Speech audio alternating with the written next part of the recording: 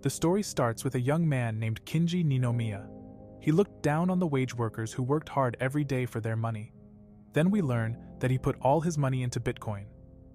As a result, he became a Bitcoin millionaire, and he invested his money to build 3 skyscrapers. He became a top G and never planned to work again in his life. Suddenly a black hole appeared in his apartment, and he was teleported to another world. After that he looked around, and he was confused after seeing the monsters in front of him. A few months passed and Belza, the director of Rizaha Demonite Mining Corporation, made an announcement that they need to work even harder. We then learn that he was teleported to a magical world full of monsters and dungeons. But with modernization, the world changed dramatically. As a result, the ore found in dungeons was used as an energy sources. Then we see Ninomiya mining, and his co-worker was losing his mind, because Saruya has been working for 3 months without taking a day off. Suddenly the team leader of his group showed up, and he was angry because Ninomiya could only reach 15% of his quota. Ninomiya hated being exploited in this world. He got tired of working 16 hours every day and started crying. Meanwhile, a guy named Wannabe was being yelled at by his supervisor.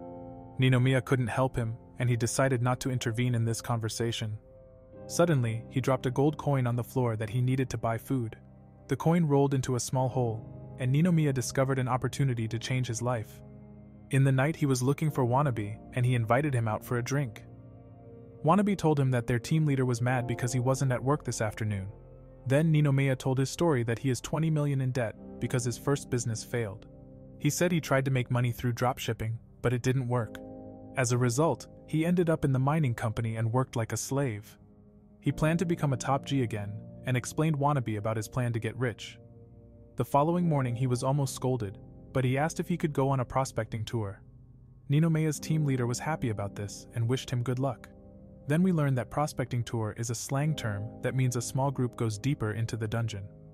A short time later, Wannabe said that it was very dangerous down in the dungeon. Ninomiya replied that he didn't have to worry, and he showed him a hidden portal. He said that this passage is safe, and that they can get to the 3rd floor of the dungeon. After arriving in the 3rd floor, there was demonite everywhere, which was worth twice as much as the demonite on the 1st floor. After that they started mining, and Wannabe was grateful that Ninomiya gave him this great chance. Ninomiya replied that he got top G potential and he feels that they will make a lot of money as a team. A few hours later, they collected a large amount of expensive ore, and they were planning to go back. Suddenly, a dangerous monster appeared who planned to eat them. They were attacked, but Ninomiya and his friend managed to dodge it. Then they hid from the monster, and Ninomiya thought he was going to die. He didn't want to die, and he came up with a plan. After that, he pushed Wannabe, and he said that he will be his bait. As a result, Wannabe was caught by the giant monster, and he thought that Ninomiya ran away. Before Wannabe could be eaten, Ninomiya appeared. He learned that the monster's name was Rim. Then he made Rim an offer to protect them from other monsters, and in exchange he would get her delicious food. Rim found Ninomiya interesting, and Ninomiya used all his business skills to convince her. Rim accepted the deal, and she turned into a cute girl. Ninomiya was happy to have survived, and he sensed that this deal would change his life. A few weeks later he was praised by his team leader because his results were insane. Meanwhile, Ninomiya was angry because he lost more money on food for Rim, because she was eating more like Nico avocado. Following this, Ninomiya decided to make more money, and he went back into the dungeon. Wannabe noticed that all over this area were magic items. Suddenly Rim said that this area is the toilet for Rim and the other monsters. He was shocked by this, and Rim told him that she is hungry. Wannabe decided to cut off his tail, and Ninomiya learned that his tail will grow back. He started acting weird after that, and Rim explained to him that he is hypnotized. Ninomiya learned that it was caused by the magic item, and he used it to hypnotize his co-workers. Ninomiya thought he was Jeff Bezos and took advantage of the sleepwalker's staff to brainwash his co-workers. Then Wannabe said it is wrong to brainwash their co-workers. Ninomiya replied that he doesn't have to worry because he will erase their memories of the end of this day. As a result, Ninomiya made a huge amount of money, and his co-workers were enslaved. In the evening, Ninomiya tried to enjoy a hot bath, but Rim peed in the tub. In the meantime, his co-workers were wondering why they are feeling so tired. In the following day, Ninomiya was motivated to make a lot of money, and one of his co-workers didn't want to work anymore. As a result, Ninomiya used the magic item again to hypnotize his co-workers. Wannabe told him that her co-workers are at their limit.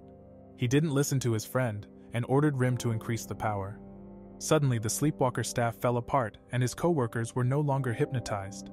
Ninomiya's co-workers came to their senses and they were very angry with him. He was beaten up by his co-workers and Rim was hungry. She tried to eat Ninomiya and his plan to get rich and become a top G failed. In the days that followed, Ninomiya went to work and was despised by his co-workers. Then he found a letter and he wondered why Wannabe thought that he will die. The reason for this was that they were transferred to Explorations Division Group 8. Later, Ninomiya was almost killed by a slime, and Wannabe tried to save him. Ninomiya hated working for this terrible company. Then we learned that the Raizaha mining company is divided into many different divisions. Exploration is the core of its corporate revenue. For this reason, there are also different groups that have specific tasks in the dungeon, such as killing monsters and expanding the mining areas. Ninomiya was transferred to Group 8, which was responsible for supporting those who fought on the front lines. They must clean up mob monsters, and they were viewed as dropouts. Ninomiya didn't plan on spending the rest of his life with cleaning mobs, and Wannabe was depressed. Then he tried to cheer up his friend and he said that he can't give up his dream of becoming rich. Suddenly Wannabe was attacked by a mimic, and he said that he can't breathe. Ninomiya looked for a potion that could save his friend. He didn't find something useful and decided to use their magic bag to attack the mimic. In the evening he was scolded by his superior, and Ninomiya learned that he had to pay off the magic bag with the items it contained. As a result, Ninomiya was broke again and had no money to buy food. He still needed to feed Rim and stole a garbage bag full of leftover food. Rim started to eat the leftovers, but she suddenly stopped because she smelled something delicious. She found marbled meat that Ninomiya bought for a cheap price. He tried to stop Rim from eating his precious marble meat, but she kicked him into the wall. Later, Ninomiya was back at work and was ordered to refill the treasure boxes. Afterwards, he entered the dungeon and he was completely exhausted. Suddenly he met a guy from Group 3 who was running towards the exit. He was relieved after seeing Ninomiya and planned to use him as food for some monsters. A few moments later, huge ants appeared behind them, and the two started running away. Ninomiya learned that they are dungeon ants, and Group 3 had failed to eliminate them. Following this, Ninomiya spotted a river and he jumped into it. He saved Shin and planned to use the phone. Ninomiya tried to call for help, but his superiors thought he was lying. Nobody believed him that monsters were on their way to the surface because they usually never leave their territory. Then the dungeon ants were on their way to eat them. He didn't intend to die and tried to find a way out. At the last second he got a brilliant idea and he looked at a blue box. A few moments later we see that Ninomiya's plan worked. He mixed dungeon ant feet with a transformation potion. As a result, they were able to transform into dungeon ants and managed to survive. Unfortunately, the gate out of the dungeon was locked and there was no way out. Soon after, an ant collapsed from exhaustion, and Ninomiya realized that they could understand the dungeon ant's language. He got his next top G plan in mind and started talking to an exhausted ant. Following this, he manipulated the ant with his business skills. Ninomiya explained to him that he is exploited and that he should expect more from life. Ninomiya tried to turn the ant against his boss and asked if he is angry about never getting a day off, even though he works hard every day. Ninomiya then convinced the ant to work for him, and he was surprised at how easy it was. Everything went according to his plan, and he convinced more and more ants to work for him. Shin and Muten Roshi wondered what Ninomiya was up to, because after a short time he gathered a large group of dungeon ants. Suddenly Ninomiya began to turn the fellow worker ants against their queen.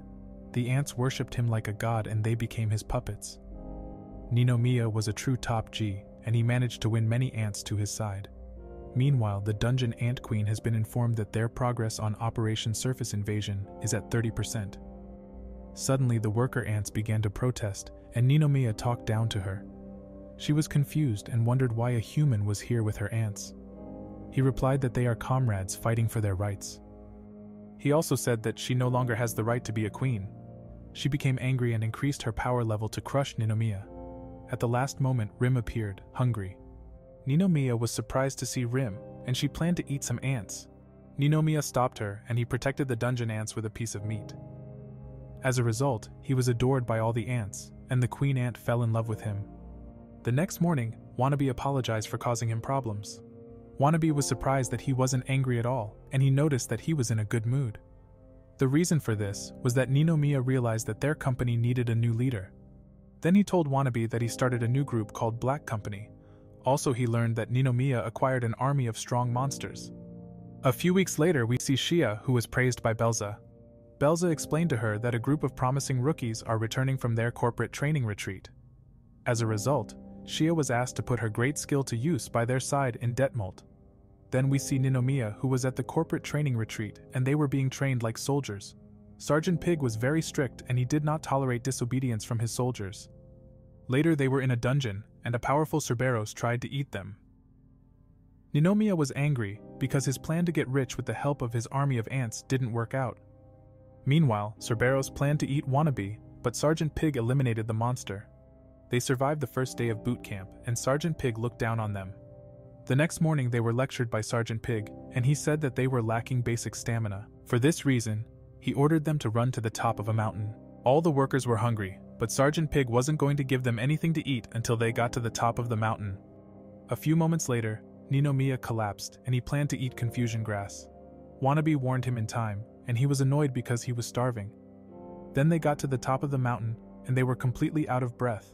They were not allowed to rest, and Sergeant Pig started the mental training. Ninomiya briefly lost his concentration, and he was almost killed. So another painful day passed, and all the workers were happy to have survived. In the evening, a co-worker almost lost his mind because of this place. But Wannabe said he liked this place, and Ninomiya realized that something was wrong with his friend. The reason for this was that Sergeant Pig used a special disc to brainwash the workers. Then we see Rim, and she was bored with the food in the dungeon. In the morning that followed, Ninomiya's group was enslaved again. Then we see Ninomiya, and the brainwashing slowly started to take effect. Over the next few days, the workers were successfully hypnotized. Following this, we see Sergeant Pig, who also ordered black mages to cast a powerful brainwashing spell. A few weeks passed and Ninomiya was a puppet without his own will. He was praised by Sergeant Pig, and his co-workers were motivated to work until they die. Then we see Belza giving a speech, and she was enjoying the sight of her loyal, weak-willed employees. She was worshipped as a goddess, and the workers planned to work in this company forever. In the afternoon, the corporate training retreat was over, and Sergeant Pig sold them an overpriced Belza figurines. Later on, someone bumped into Ninomiya, and he came to his senses. After that, Wannabe showed up, who bought 3 of the Belza figures, but Ninomiya destroyed them. Additionally, he hit him in the face, and Wannabe also came to his senses. Following this, he said that his plan to eat confusion grass to prevent them from being brainwashed was a success. Wannabe was glad he didn't become a tool. Meanwhile, Ninomiya was about to take revenge, and he smiled evilly. After this, Sergeant Pig reported that a person had put confusion grass in the mage's food. As a result, they activated a self-destruct button, and the island exploded. The following day, Ninomiya and his best friend Wannabe were promoted to the Group 3 office. Then Shin appeared, and he ignored Ninomiya. After this, they were greeted by Shia, who have been assigned as their superior. Wannabe was surprised to meet Shia, the second coming of the hero.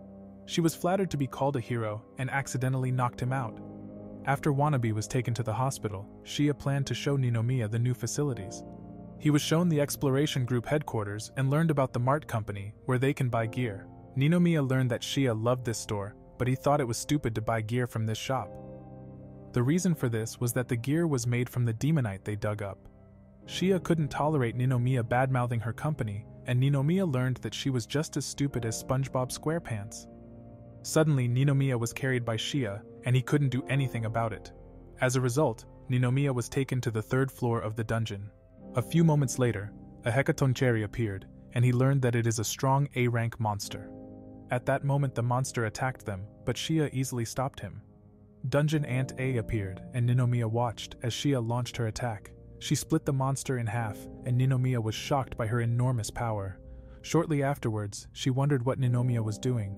She discovered Dungeon Ant A and wondered why Ninomiya doesn't kill the monster. Shia concluded that Ninomiya is actually a monster too, and he called Rim to save him. After this, Rim appeared and Shia decided to attack her. Rim was angry, and she increased her power. She then hit Shia, and she broke her ribs with one punch. Following this, Shia was tied up and told that it is forbidden to work with monsters. A few moments later, Wannabe also showed up and he was confused. He asked what happened, and Ninomiya explained the situation to him. Shia planned to report them, and Wannabe didn't want to lose his job, but Ninomiya got a plan and he made Shia to an accomplice. As a result, she couldn't snitch anymore, and Wannabe understood why he should bring a camera. Following this, Shia learned that she is now an employee of Ninomiya's company. A month later, Ninomiya was broke again because all his money went to feed Rim. Suddenly, loan collectors appeared and took Ninomiya to an alley. The leader ordered him to pay back his debts within a month, otherwise he would die.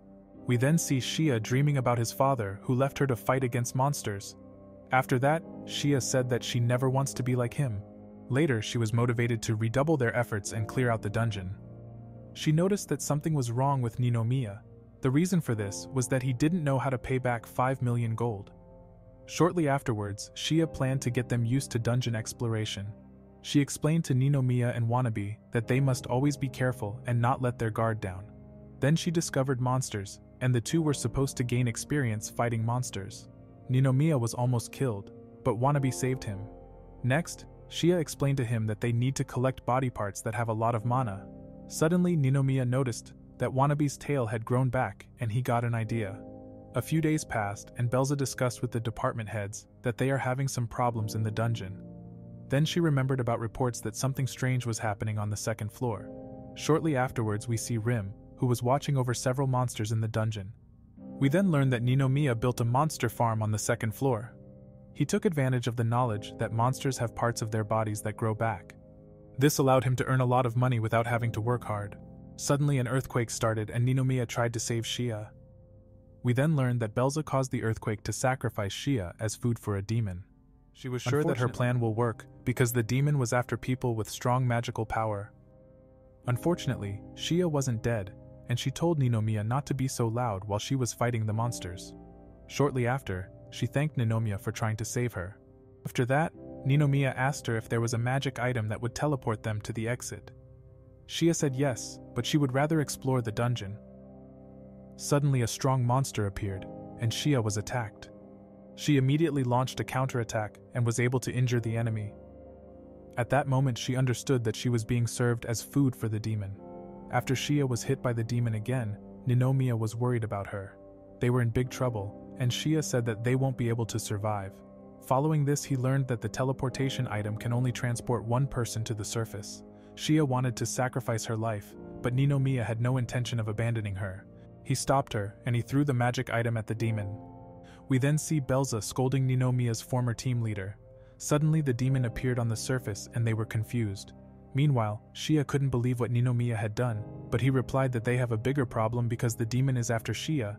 Then we see the demon that was rampaging on the surface. Following this, Ninomiya prepared countermeasures to save Shia. The demon was on his way to the second floor of the dungeon and the mine workers were scared. A few moments later, Ninomiya learned that Rim still hadn't been found.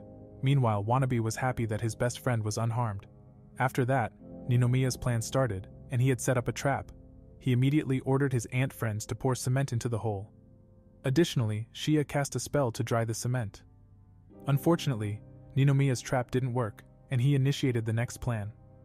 He told Shia to rest, and he planned to use her as bait. Following this, the demon was lured to the next trap, and Shia said that an ordinary trap doesn't work. Ninomiya ordered his ants to start their mission. At that moment, the demon fell into a large hole full of monster oil. Ninomiya then used fire to burn the demon. The demon became angry, and Ninomiya was blasted with laser beams. Shia was able to save him in time and she planned to sacrifice her life. But Ninomiya said that she should stop talking such nonsense. Suddenly Ninomiya told her that he knows about her father's story. Then Shia replied why she would sacrifice her life for the Raizaha company. Suddenly Ninomiya grabbed her breasts and he was punished for it. After this, he used his Riz skill and he said that she can't just throw her life away. Ninomiya knew what a woman wanted to hear and proved that he got infinite Riz. He told her that Shia should choose her own path and she finally understood why her father left her. A few moments later, Ninomiya initiated his third plan to harm the demon. He wanted to make the fight easier for Shia and she was happy to have Ninomiya at her side. She then attacked the demon with a powerful sword strike and was able to knock out the monster. Ninomiya thought they won, but the demon wasn't dead yet. In the last second, Rim appeared, and she saved him in time.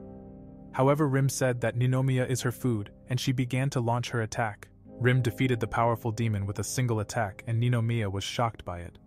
After the fight, he thanked Rim and promised to buy her delicious food. Suddenly, Rim said that the demon is not complete, and Ninomiya didn't understand anything she said. A few moments later, Ninomiya activated a red glowing button, and he fell into a black hole again.